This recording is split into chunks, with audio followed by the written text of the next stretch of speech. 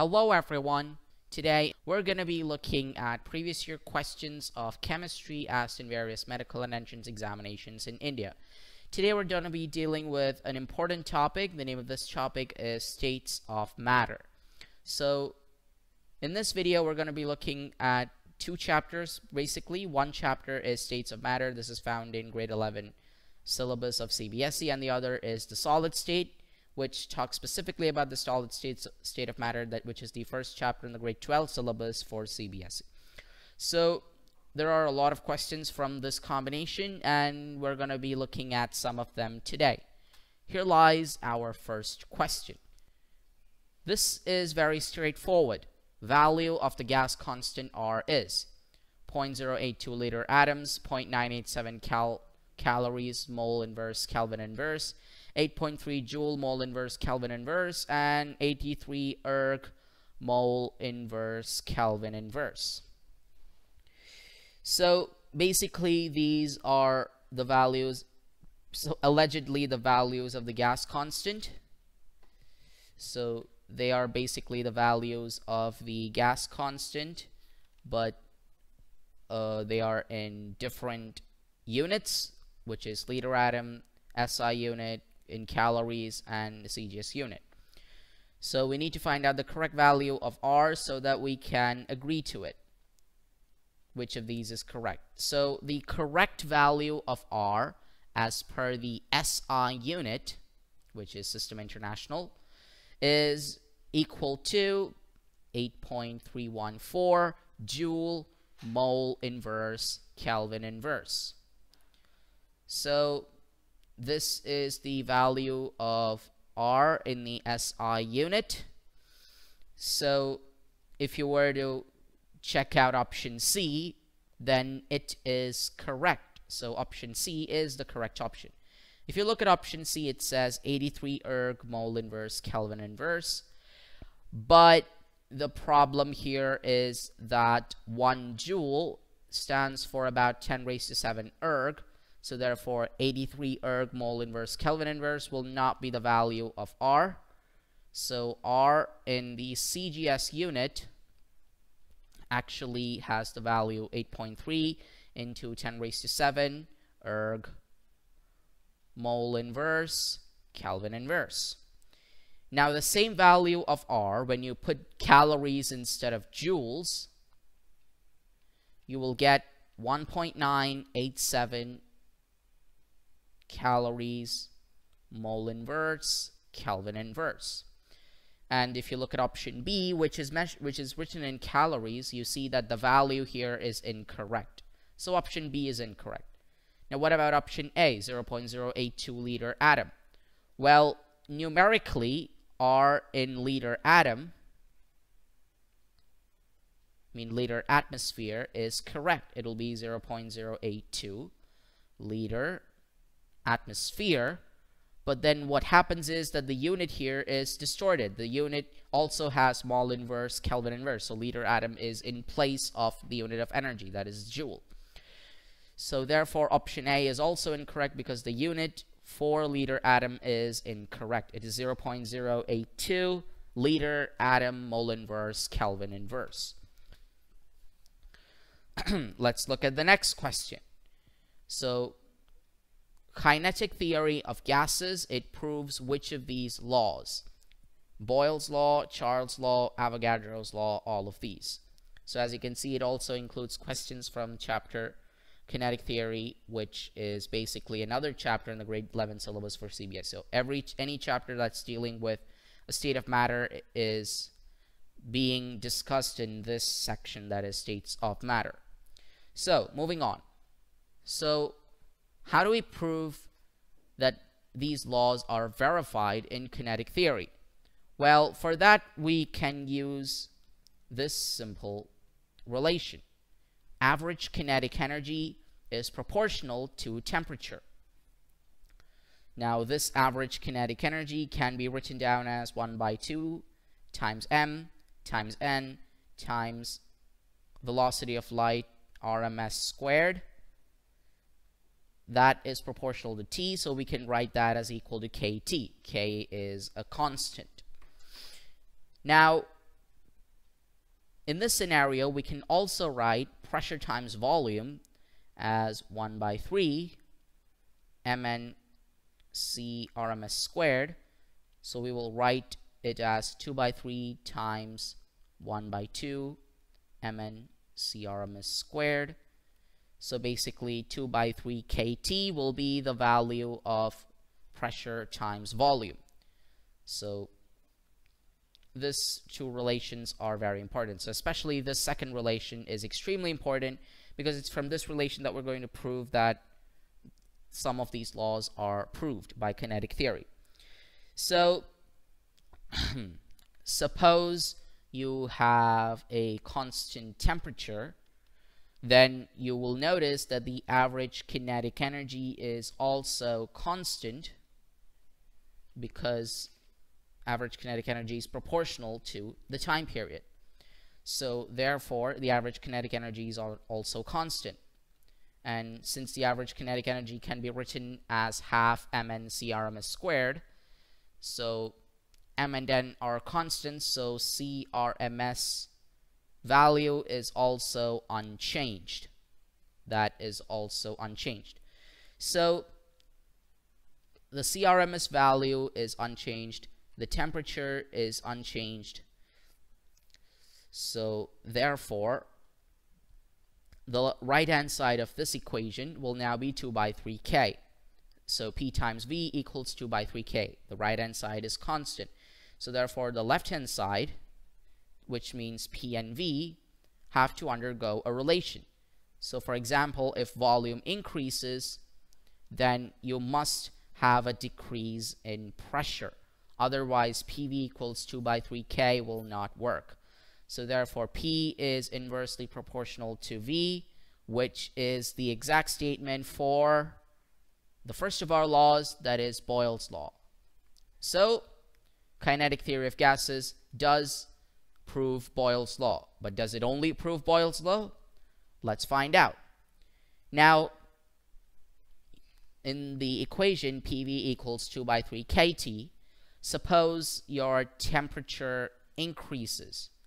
So when temperature increases in the first relation, you will notice that the average kinetic energy increases as well.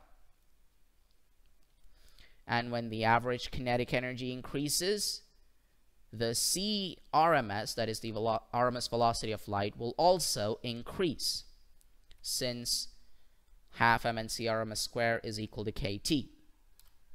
So C RMS also increases. Now what happens if C RMS increases? You get more collisions between particles, which automatically results in an increase of pressure. Now you know that pressure increases and temperature also increases if you don't have a change in volume. Now suppose it's the other way around. You want to maintain constant pressure. So if pressure is constant, then in order to have the relation, PV equals 2 by 3 kT to be true, then volume has to increase with respect to temperature. So that means V is proportional to T, which is Charles' law. So as you can see, kinetic theory proves both Boyle's law and Charles' law. So both options A and B are incorrect, and that also means that C has to be incorrect, because it cannot only go for Avogadro's law. It's already been proven for both Boyle's law and Charles' law. So the right answer is option D, all of these. But if you have a confusion regarding Avogadro's law, what you can do is you can write P1V1 as equal to 2 by 3 kT1, P2V2 as equal to 2 by 3 kT2. So we consider that. And if P1 equals P2 and T1 equals T2, then we can write P1V1 by P2V2 equals 2 by 3 kT1 divided by 2 by 3 kT2. So P1 and P2 cancels each other, T1 and T2 cancels each other. 2 by 3k can be written down as n, so therefore V1 by V2 is equal to N1 by N2, which is the statement for Avogadro's law. Now here comes our next question. For an ideal gas, number of moles per liter in terms of its pressure P, gas constant R, and temperature T is PT by R, PRT, P by RT, RT by P. How do we how do we find out the expression here? It's pretty easy. We use the ideal gas equation.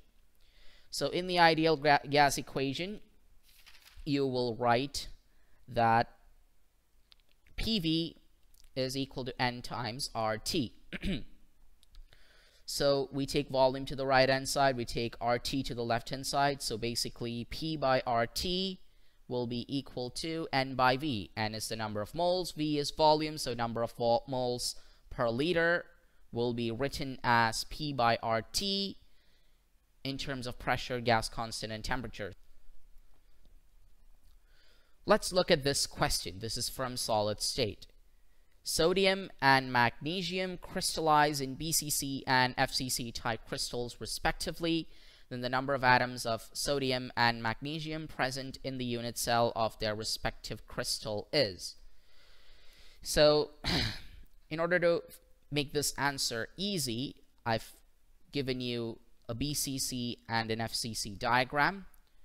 So in the BCC, you can see you have one full cell plus, one full atom plus 8 atoms with 1/8 of their contribution inside the cell. So therefore it's 1 plus 1, that is equal to 2. So in BCC, the number of atoms present is 2. So since BCC is written first, option D, 2 and 4 will be the correct answer. Let's verify it. So in FCC, you have 6 faces, 8 corners. So that means 6 into 1 by 2 plus 8 into 1 by 8. This equals 1. 6 by 2 is 3, so 3 plus 1 equals 4. Let's move on to the final question of this episode, and this question is also dependent on solid state. How many unit cells are present in a cube-shaped ideal crystal of NaCl of mass 1 gram? Over here, atomic masses of sodium and chlorine are given. Now remember, here mass is given as 1 gram, and we can write mass as density times volume. And we can also find the molecular weight of NaCl as 23 plus 35.5, that is equal to 58.5. So as you can see, you have the molecular weight and you also have the mass.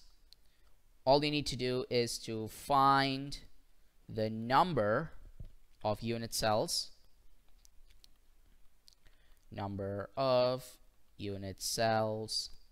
in cube-shaped crystal of NaCl of mass 1 gram.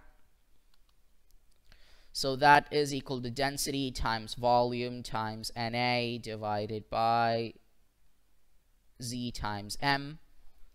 So A cube is volume, so density into volume will be equal to mass times Na divided by molar mass times Z. Over here, mass is 1 gram times 6.023 into 10 raised to 23 divided by M is 58.5 times 4. So basically now you multiply 585 by 4. 5 4s are 20. 8 4s are 32. 32 plus 2 is 34. 5 4s are 20. 20 plus 3 is 23. So since there's a point in 58.5, there will be a point after one decimal. So therefore 234 is the denominator, and you can write the numerator as 6023 times 10 raised to 19. So basically you have 6023 divided by 234. Let's do that on this free end. So 6023 divided by 234. So let's take the first 3 digits, 602. So 234 times 2 already gives you 468. If you were to use 3, then that becomes 702. So therefore 468 is written. 12 minus 8 is 4. 9 minus 6 is 3. 5 minus 4 is 1. So you have 134. Just put down the 3, so you get 1343. So the closest value will be 234 times 5, that is 1170. If you were to multiply more, then it goes to 1400, so it will not be sufficient. I mean, it will be too much. So 3 minus 0 is 3. So now you have 14 minus 7 is 7. 2 minus 1 is 1, and 1 minus 1 is 0, so 173. So you put a point and write 0, so 1730. So we will write that as 234 times 7, since 234 times 7 is 1638. So 1638 will be written here. So 10 minus 8 is 2. 12 minus 3 is 9. 6 minus 6 is 0. And 1 minus 1 is also 0. So therefore you get an approximate of 25.7. So 25.7 into 10 raised to 19. Now, making it in scientific notation, you will get 2.57 into 10 raised to 21 unit cells. 0.023 into 10 raised to 23, 10 raised to 22, 10 raised to 21. So this is actually 10 raised to 20, not 10 raised to 19. That was where the mistake was coming from. So 2.57 into 10 raised to 21 unit cells is the correct answer.